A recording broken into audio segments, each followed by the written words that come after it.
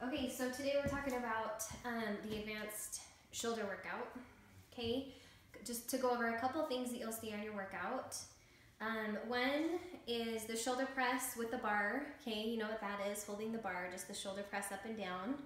The other one is the lateral movement with the dumbbells, which we've been doing, just like this, right? The other one that you're gonna see is 20 jumping jacks, holding light free weights. Doing a shoulder press movement, okay? So these are not light free weights to do jumping jacks, but I'm gonna show you with these, okay? This is the movement, jumping jack with the press, with the lighter free weights, okay? So that is that. Now for set 2, you're gonna see chin lift raises holding a heavy bar. What that looks like, your hands are closer together, you're holding the bar, and you're just lifting it up to the chin. Squeeze, release, squeeze, release, okay? And then frontal lifts, alternating arms, lifting to the front, just like so.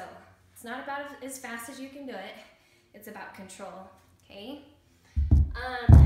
Then the other one that you're gonna see are push-up V's. I really wanted to show this one to you. What this looks like is you're in push-up position, okay? But I want you to bring your hands to a diamond shape. Then I want you to walk your feet up a little bit and you get in a V position. You're making a V. Then you push up with your head down to the floor, elbows out to the side, and it just creates more of a shoulder emphasis in your push-up form, okay? So just a couple things that you'll see on your advanced shoulder workout this week. I'll go over a couple more in the next video, and you should be set. Okay, good luck.